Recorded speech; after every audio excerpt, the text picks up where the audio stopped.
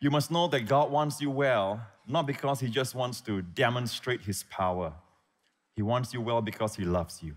The first thing you need to know is the person of Jesus. Have you noticed that whenever the Bible talks about Jesus carrying our sins or our diseases, notice it says, surely He.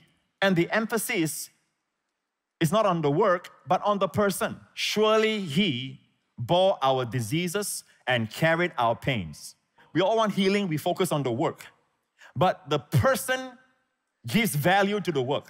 Let me illustrate. Let's say you're studying to be a doctor. Okay? You know, you spend so many hours walking to the hospitals while you are an apprentice and while you're learning, you know, as a medical student. And you do a lot of theses, a lot of homework. You do all the kind of thing. And after a few years, you're a full-fledged medical doctor. Now, how can we take advantage of all that you have learned? How? I go to you.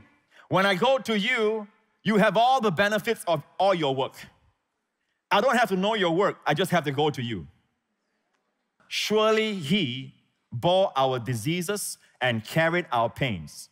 Worship the person. All the benefits of the work comes with the person. Can I have a good amen?